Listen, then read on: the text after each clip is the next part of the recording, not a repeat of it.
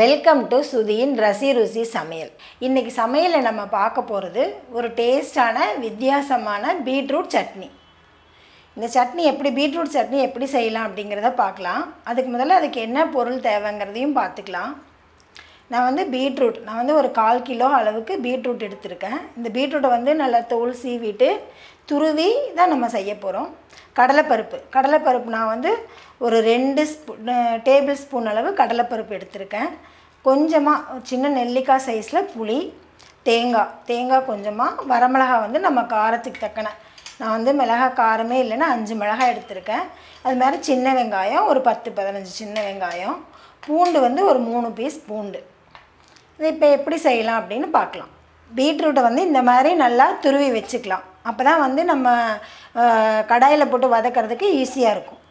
இப்போ கொஞ்சமாக எண்ணெய் ஊற்றிக்கலாம். இதெல்லாம் வறுத்து எடுக்கிறதுக்கு இந்த 2 ஸ்பூன் கடலைப்பருப்பை போட்டுக்கலாம். ஃபஸ்ட்டு கடலைப்பருப்பு, மிளகாய் ரெண்டையும் ஒன்றா போட்டு நல்லா பொன்னிறமாக வறுத்து எடுத்துக்கலாம்.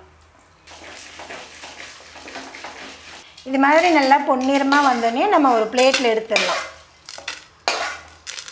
கடலைப்பருப்பு மிளகாயும் வறுத்துட்டோம். இப்போ இந்த சின்ன வெங்காயத்தை பீஸாக கட் பண்ணி போட்டோம்னா சீக்கிரமாக வதங்கிடும். பூண்டு இது ரெண்டையும் ஒன்றா சேர்த்து வதக்கிக்கலாம். பூண்டு சில பேருக்கு பிடிக்காது. பூண்டு போட பிடிக்கலன்னா பெருங்காயத்தூள் கொஞ்சம் சேர்த்துக்கலாம்.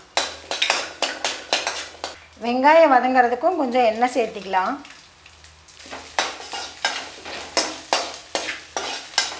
இப்போ வெங்காயத்தையும் நல்லா வதக்கிட்டோம். இப்போ எல்லா பீட்ரூட்டையும் ஒன்றா சேர்த்து வதக்கிடலாம். இதுக்கும் கொஞ்சம் எண்ணெய் சேர்த்துக்கிட்டா தான் கொஞ்சம் நல்லா வதங்கும் சீக்கிரமாக.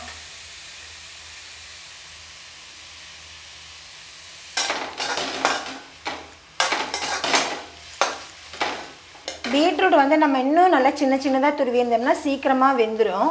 இப்போ இது கொஞ்சம் நம்ம பெருசாக இருக்கிறதுனால கொஞ்சம் வேகிறதுக்கு லேட் ஆகுது. நம்ம கொஞ்சம் லைட்டாக தண்ணி தெளித்து கூட வேக வச்சுக்கலாம். கொஞ்சம் நல்லா வெந்துருச்சுன்னா டேஸ்ட் நல்லாயிருக்கும். தண்ணி நிறையா ஊற்ற வேண்டியதில்லை.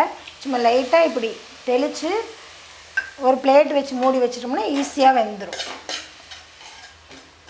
இப்போ இந்த தேங்காயும் லாஸ்ட்டாக சேர்த்துக்கலாம். இந்த புளியும் இது கூடவே போட்டுக்குவோம். இப்போ ஸ்டவ்வை ஆஃப் பண்ணிவிட்டு இதை ஒரு 10 நிமிஷம் நல்லா ஆற விட்டுருவோம். ஆற விட்டதுக்கொன்னே மிக்ஸி ஜாரில் தேவையான அளவு உப்பு சேர்த்து நல்லா நைஸாக சட்னிக்கு அரைக்கிற மாதிரி அரைச்சிக்கிட்டா போதும்.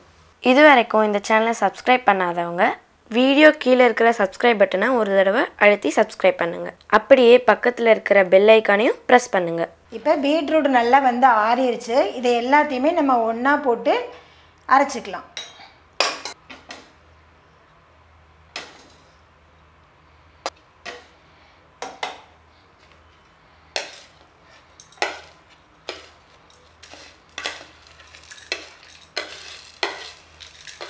இப்போ இதுக்கு தேவையான அளவு உப்பு சேர்த்துக்கலாம்.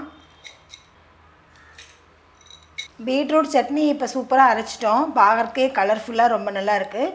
இதுக்கு வெறும் கடுகு மட்டும் தாளித்து போட்டுடலாம். 1 ஸ்பூன் எண்ணெய் ஊற்றி கொஞ்சம் கடுகு போட்டு கருவேப்பிலை போட்டு தாளித்து போட்டுட்டோம்னா சூப்பரான பீட்ரூட் சட்னி ரெடி.